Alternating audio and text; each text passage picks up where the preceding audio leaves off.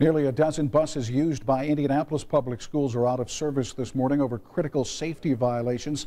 State police conducted semi-annual inspections on 33 buses. 14 of those buses passed. Inspectors ordered 8 buses to be repaired over issues that do not put students in danger. The district has 30 days to respond and present those buses for re-inspection.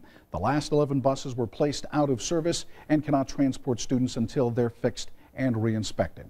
In a statement, IPS says it is, quote, collaborating closely with state police to ensure all buses are in compliance with safety standards. They say they can't speak to specific numbers right now because there is still another day of inspections, but they, quote, plan to dispute some of the failed inspections, and going forward will make continued efforts to ensure higher first pass success rates for state inspection.